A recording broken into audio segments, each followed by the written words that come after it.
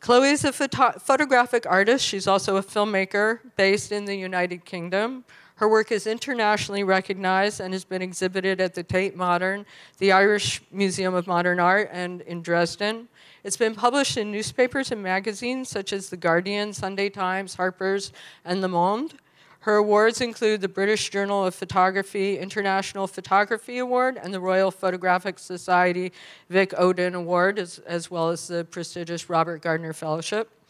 Chloe's first monograph, called Shot at Dawn, was published in 2014. In 2018, she published 2 books, one, In Search of Frankenstein, with Kadoji Press, and Caspian the Elements, with Aperture and the Peabody Museum Press, and those will be available. The book will be available to you today.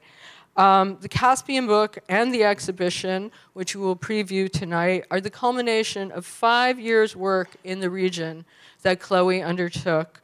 Much of this facilitated by the 2014 Robert Gardner Fellowship in Photography.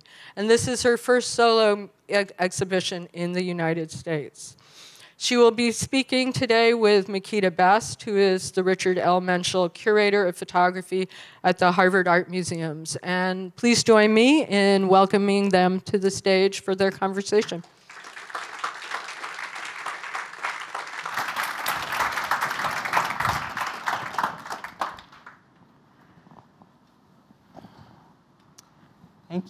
Thank you, Lisa. It's wonderful to see everyone here today. Thank you all for joining us.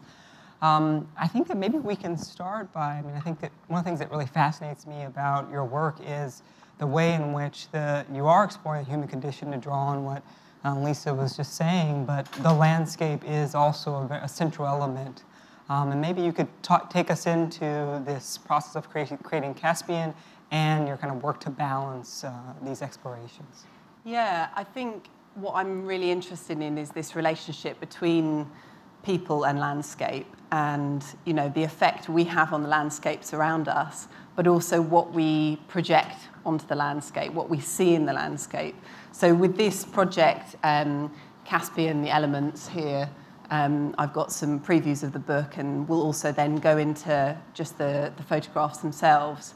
I ended up spending a lot of time in this region, Kazakhstan, Azerbaijan, Russia, Iran, and Turkmenistan.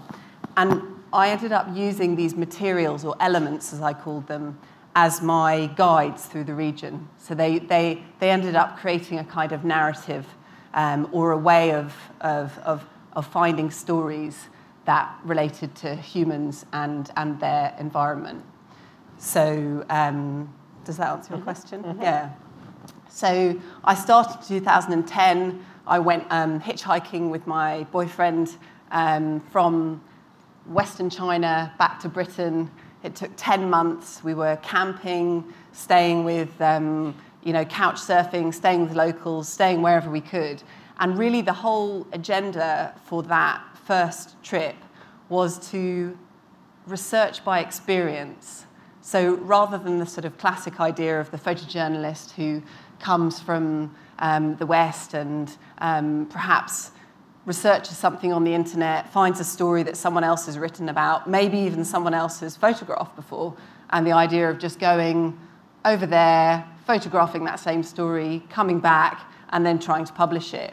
I was trying to react against that and go with very little knowledge in that first trip and really just experience the place, talk to as many people as possible, and see what I found. Mm-hmm. So that was the kind of original basis or sort of way of moving through the region, which then, you'll see in other projects that I've done is kind of the opposite. It's very research heavy, mm-hmm. but in a sense that was my chosen form of research, was transitioning from east to west on land.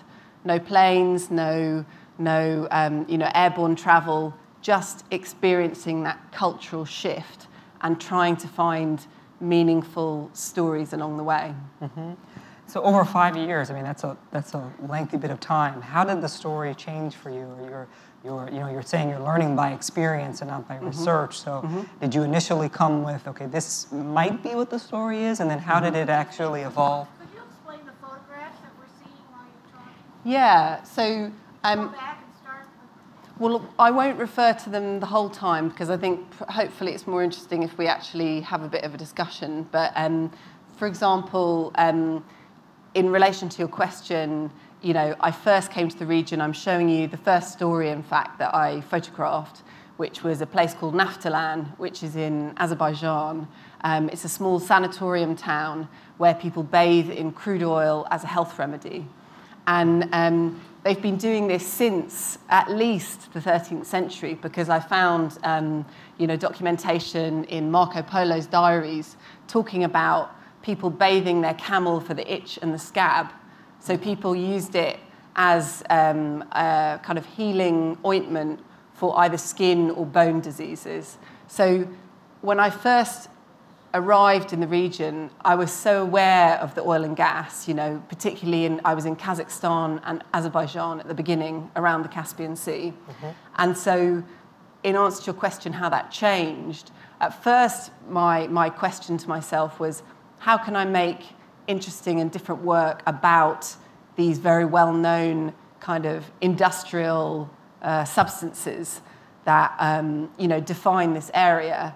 And, you know, so I was looking for these more unusual subjects, perhaps stories that might make you think a little bit more about your preconceptions about the subject. So from my perspective, a 36-year-old Londoner, you know, when I think of crude oil, I think of heavy industry, power, global trade, corruption, huge wealth. So therefore, to see people bathing in crude oil as a health remedy was extraordinary and actually a really mind-opening moment for me.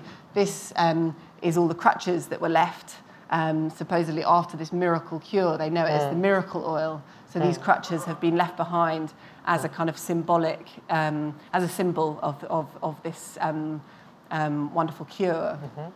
Then another project that I did quite soon after in Kazakhstan was, I had seen, we were hitchhiking along the coast and we were really, we were in the car with this Dutch oil worker and chatting away, and suddenly out of the corner of my eye, I caught this vision, really, this extraordinary landscape, which was this very, very, very elaborate, beautiful mausoleum in a quite basic graveyard, and then all these cabins that were next door to it.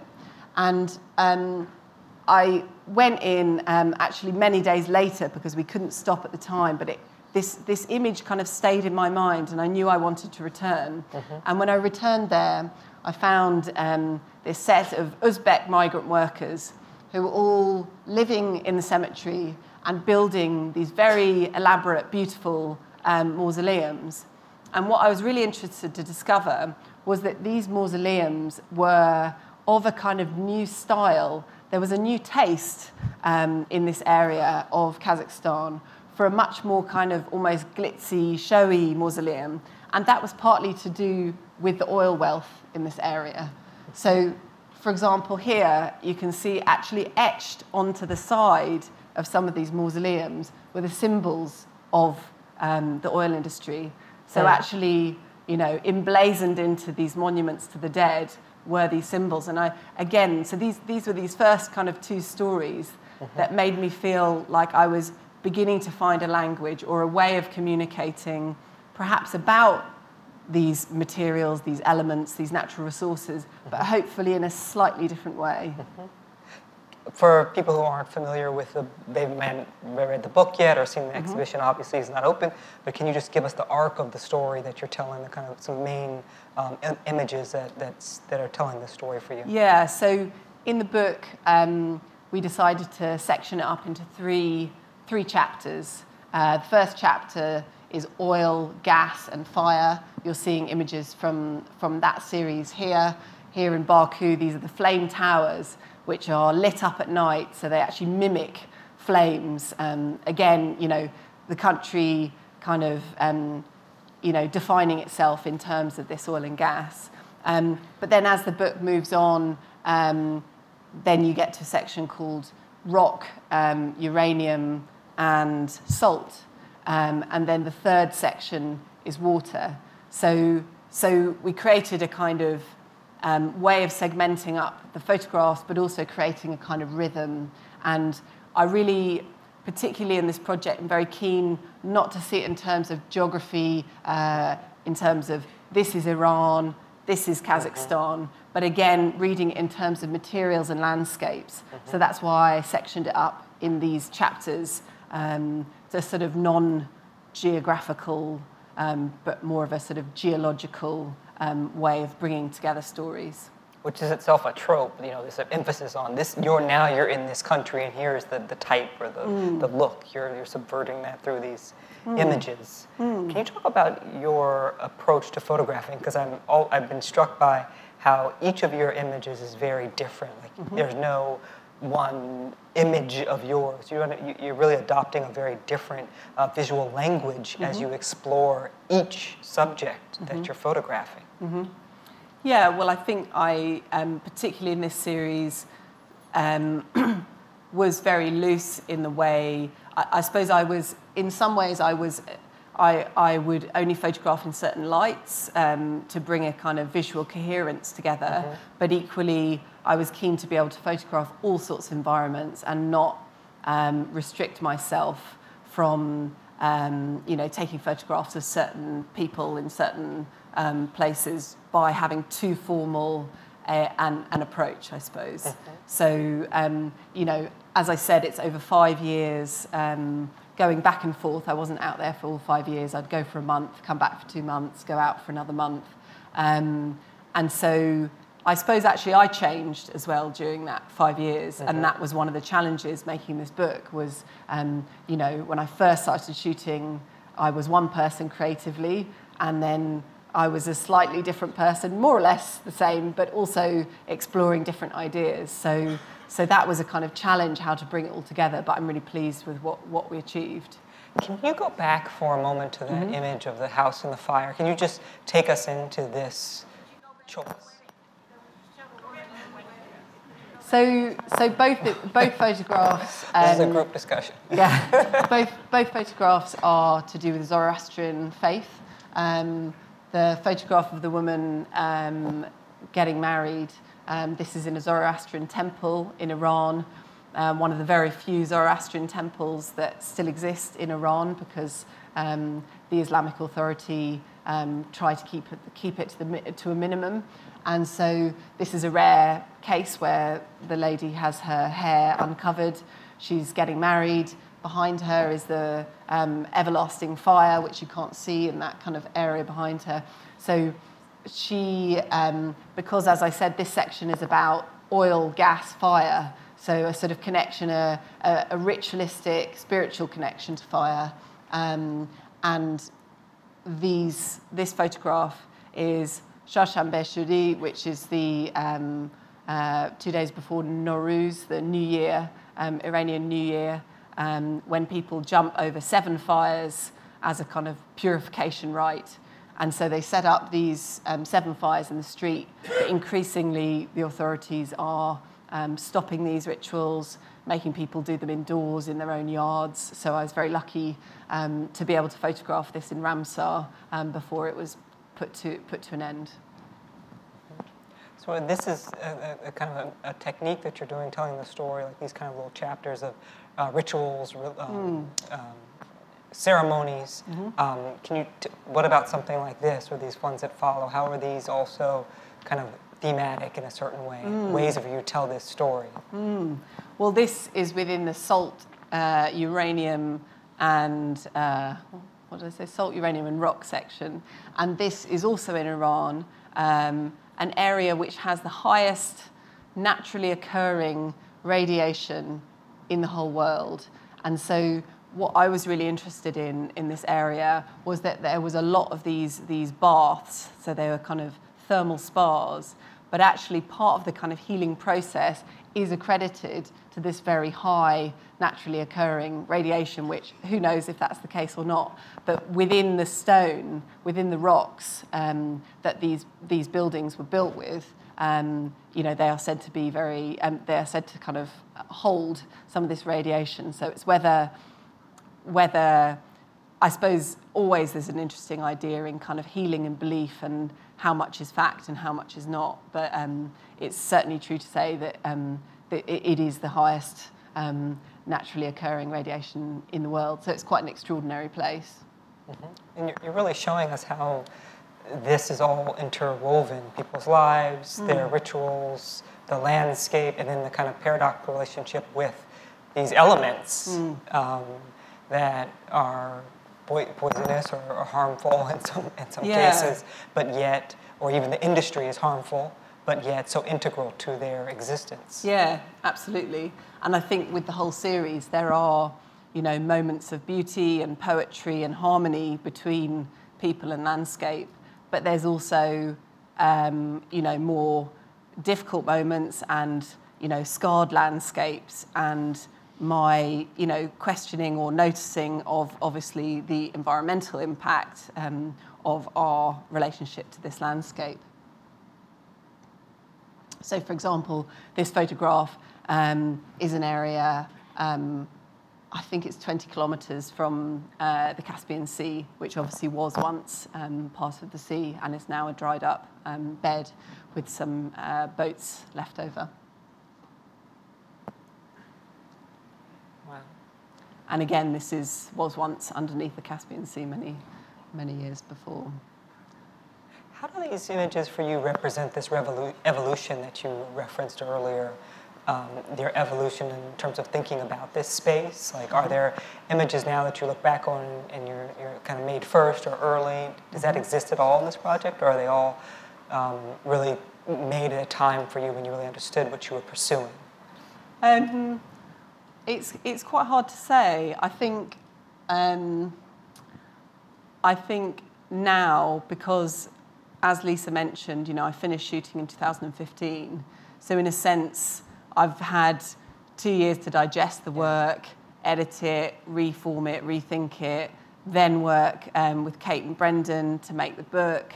And so there's been many moments of kind of shifting around and taking out certain parts. So in a sense, the last 3 years has been kind of thinking and reconfiguring. And so now it all kind of sits quite well for me together, even though when I was making it, it always feels a very sort of difficult experience, because you're kind of battling with what you're trying to say and what you're actually taking, which pictures you're actually making, and whether that's doing what you're trying to achieve. So I'd say that was the much more difficult process, and now I'm at a nice moment of having kind of completed things and having put the show up upstairs. So there feels like there's some sort of calm around it now, whereas there was kind of less so before. Is there maybe you could talk about this for a second before I ask a little bit about what's going on in this image? Yeah, so this is a photograph in Turkmenistan, and here we have the Transport Minister up on the photograph, and this is in a lobby in Awaza, which is one of the new kind of almost beach resorts that they call the new Turkmen Las Vegas. This is, the lobby of one of the hotels that's very much reaching out to a sort of European audience and trying to kind of change the image of Turkmenistan in that one area, whereas other areas less so. And what is that kind of interior image, the one of the wedding, what is your relationship as you enter into these spaces? How does your own approach work in terms of establishing kind of context here? Because everyone is, they're all different scenes. I mean, it's not as if you're staying with one person here. So tell us a little about your approach to making these images, to working with subjects. Well, I think it really varies, because you'll see some certain photographs are just observed. The people in the photograph wouldn't have known I was taking the photograph. Other photographs, when there's someone who kind of takes primary focus in the photograph, I would speak to, in some cases, have a continued relationship with that person, other times not so much. For example, in the oil bathing images, because they were more kind of sensitive in terms of photographing within a kind of more private environment. I went to the sanatorium, spoke to the head of the sanatorium, explained what I was doing, he agreed to it, and then we'd go and talk to each person. And in that case, I had a translator, meaning that I could speak, that person could speak in Azerbaijani to each person. Whereas otherwise, I speak a bit of Russian and was kind of, making my way around, speaking, a certain amount of the language in other cases. So it was actually quite, it varies a lot, my relationship with the people. And, sometimes you really want a connection and a conversation, and you want to understand what that person's doing and why they're there, and that totally shifts. For example, the guys in the cemetery, I wouldn't have taken those photographs if I didn't know what they were doing there, That's what makes it interesting to me. But in a few other cases, for example, these guys, I actually did chat to them briefly, but, often it's more, I already know they're bathing because it's Epiphany.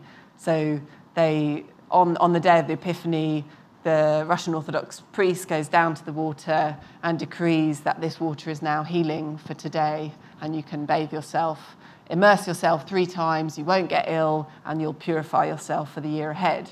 So that's why I went down that day, and I already understood the significance of what they were doing, and then made the photograph. So.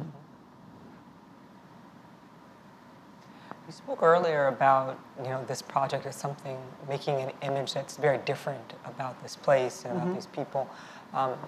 Were there photographs that you were looking at, or that you said it wasn't a research-based project, but just in your mind, or was there something that you were working against or kind of working in reference to as you produced these images?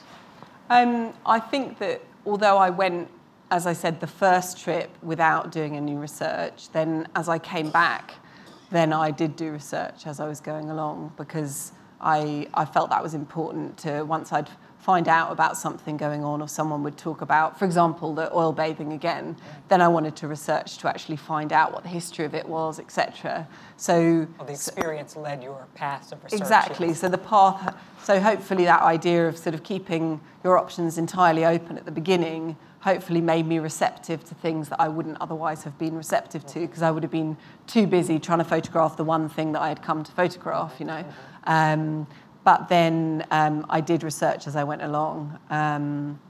Does that answer your question? We've maybe, oh yeah. So this is a photograph of the mixing of oil and water at the water's edge of Baku, just looking down onto the water, seeing this kind of wonderful marbling of the oil and water.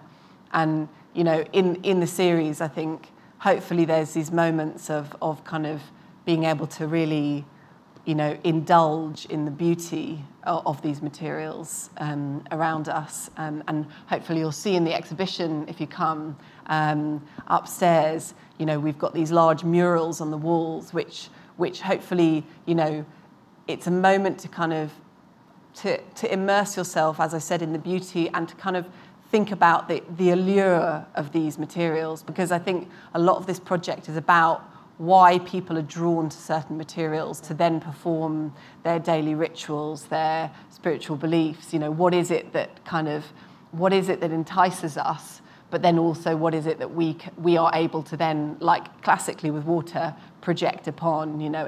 It's wonderfully reflective and kind of empty and endless, that you can then project everything you want to onto this wonderful substance.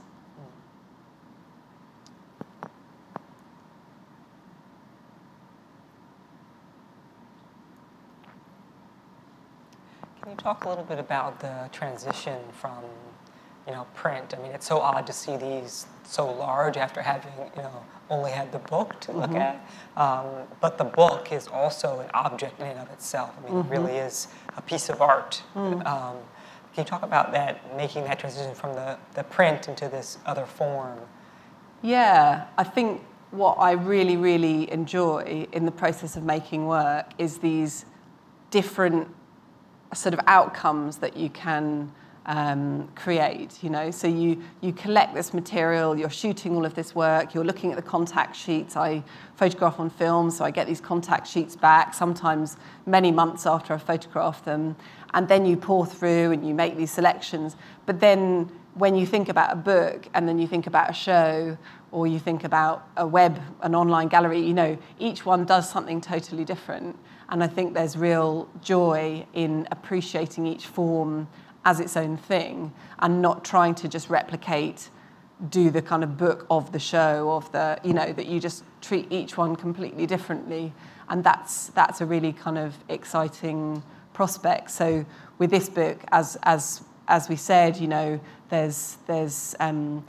we've been able to use these lovely textures through the book, like wonderful paper, some larger pictures, smaller. Then we have interlaced these different texts, 3 different texts that we commissioned, which are all kind of coming at things from a slightly different angle. So it's an opportunity in a book to bring a lot of material together, which sometimes in an exhibition you can't bring so much in there. So that's the challenge, actually, how to create complexity without overloading things, you know. And the freedom. And the freedom, yeah. And in fact, maybe we'll look at the next project, Shot at Dawn. Yeah. Sorry, that's a pixelated image, but you can get a sense, yeah. So you told me a wonderful story about how this project originated. Maybe you could tell the audience first what it's about, and then how you kind of came into this topic. Yeah. So this project I made in between 2012 and 2014. So in a sense, it was around the time I was making the Caspian project, but I was focusing on this subject of the shot at dawn, people who were executed for cowardice and desertion in World War I by the French, British, German, and Belgian forces. So all the forces on the Western Front. And it came as a commission from Oxford University. It was a very open brief. I wasn't quite sure whether it was something I wanted to take on because it felt like I was unsure what my contribution to the subject of World War I could be. However, I went out and I did a first kind of recce. I went out, did a research trip, wandered around all the graveyards and the battlefields and met with a couple of people. And one of the people that I met with was a guy called Pete Heelens, who's the head of In Flanders Fields Museum, which if any of you ever go to Ypres in Belgium, it's a really wonderful museum to go to. And it just so happened that his specialist subject was shot at dawn. So I was very lucky when I stumbled across this subject, which already I was questioning, why don't I know about this kind of subplot of the First World War? And it turned out that, you know, all of the archives were closed until 1991 because the government didn't want these archives, these documents to be explored because it was a blot on the national conscience that we had executed our own troops for cowardice and desertion, which could mean all sorts of things. Obviously at the time, PTSD, as it's called now, shot at dawn, shell shock then, moments of could you call it weakness, self-questioning, who knows. Anyway, I met with Pete and he told me this story, which really was an important way. It was the reason really I made the project. And he was doing research on the subject himself. And he met with Firmin Cease, a farmer who lived locally, who was in his late 90s. And he was talking about the experience of living in a house where someone had been executed for cowardice in World War I. And what was really interesting was that he was brought to tears talking about this dark cloud that had been cast over his family upbringing, this territory, his youth. And yet, he wasn't actually born yet when the execution had happened. It happened 2 years before he was born. However, the impact of this event on the landscape and the domestic landscape had been completely transformative for him. And it was really talking about that it made me think again about this idea of how we project onto landscape, how we receive history in relation to landscape. And so I therefore realised that, this challenge that was put to me how to make work about World War I that I was not sure whether I would take on, I suddenly realized that it was in landscape. It was about the relationship with landscape. When all these people are long, long gone, at least if I could find the places where they had been executed, that was a way into these stories. So I spent 2 years working with battlefield guides, academics, military historians, all sorts of people to try and find these locations. That was the huge part of the project. Google Maps. Sorry? Google Maps. Google Maps, yeah. So the last one I was telling Makeda that this one, so we had a document that was a letter, an eyewitness letter saying these people were executed at the end of the garden against 3 trees. But of course, when I went to the place, there were no 3 trees anymore. So then we had to look at the aerial maps of the area from 1914 and then put them over Google Maps now to work out where it would be. And that's just one case. Each case was completely different. And so for me, it was about photographing these absent landscapes, these spaces where something had happened, and really using the text as well, these titles, these locations, time and date of death, as a way of helping you into what has happened there. So they're always exhibited with these titles, so that you can kind of understand what has happened there. And I think what became really interesting to me was the idea that perhaps we've seen so many photographs of executions, World War I, battlefields, conflict, that actually maybe you don't need to see that to be able to understand to some degree, and that if you're presented with this information and then with the landscape, that actually your mind kind of fills in the gaps, but yet hopefully there's enough space in the image that you can also allow your mind to breathe and think and kind of move, rather than having an extremely specific example of an execution being presented to you, if that makes sense. It's so interesting how the text is almost like its own picture. Yeah, and absolutely. And then the picture is a picture, but you imagine, just looking at this and reading all of this, you kind of imagine the lives and the time, and what was like, and then you look at the image and you have other kinds of imaginings about what that space is and who's lived there and how it has changed over time. And I think that when you're talking also about the photograph in the gallery as opposed to the photograph in the book, I think what really worked well for me with this series was having a large photograph where it becomes a space to contemplate. Because it's fairly large and you stand close to it and you look into it, it becomes a space of contemplation, which you're given certain amounts of information which guide you into one thought process, but also it can become something else too. So as you say, people then bring to it their experiences, their grandparents who might have been in World War I, their experiences. So hopefully it can, your response to it can grow further than also that one person's experience. And is there a time? Are you also going at the exact time? Yeah. It's interesting because you look at the grid, and without you saying that, you kind of start to make comparisons, and you're like, this is all happening at one time. Yeah. Right. Well, supposedly it was happening, it was all at dawn, and part of the reason for that it was a way of imprinting into people's brains before the day of war was begun, Whereas somehow, if it happens at the end of the day, you go to sleep and things start up again in a different sort of mental space. Whereas this really was a way of, and in the French cases, for example, they brought 4 or 5 people who had deserted together, even though they hadn't deserted at the same time, and they executed them together in order to create a bigger show. And they would have 2,000 troops walking past them, so that they would be seeing this, and it would be saying, "Do not do this yourself. This is a warning." Yeah. And the captions do have the time, is that right? Absolutely, yes. The time, the date, the place. The precision is so fascinating compared to the other project. Yeah. I mean, this is so exact. Yeah. And the other project in which you're kind of wandering and there's a consistency of kind of tone, but here there is this kind of same kind of place, and then the kind of staccato function of these texts, right? There's kind of a different rhythm there. And I think partly that was, you know, making one body of work which satisfies you creatively in one way, but also you know, I was feeling like I wanted to do something a bit different.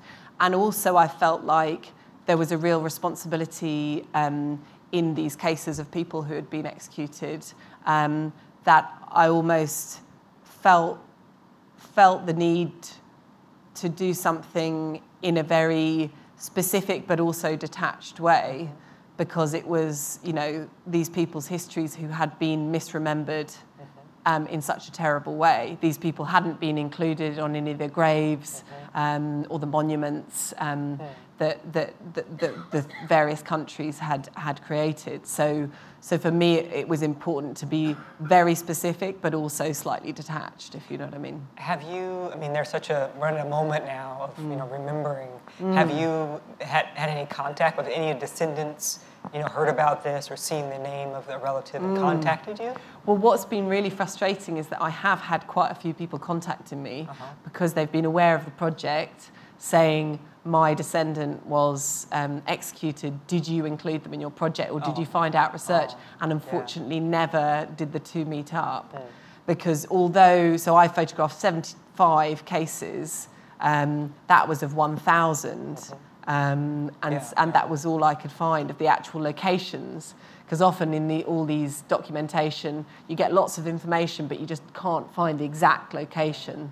So that's been a frustration, because I think that there was a, you know, there was a moment at which people had hoped for some answers. A yearning. For absolutely. You to have located something. Yeah, and I think what's been also fascinating about the project is that the knowledge of how the audience have changed over 100 years. So that same information, to present that same information about those people to a broad audience, you know, they were seen as cowards, deserters. So some people felt uncomfortable about that, but it was kind of the given way of terming these people. Whereas nowadays, you know, for the most part, people see these people as victims of modern warfare. Right. So that's really interesting, presenting the same information 100 years later, and the reception is totally different. Well, especially since you said that they would do this at a particular time so that people would have to see it. Yeah. And now you have people walking by with other kind of sympathies toward, you know, a victim that they can't even see. They're just looking at basically a memorial. Yeah, absolutely. An absent memorial, And so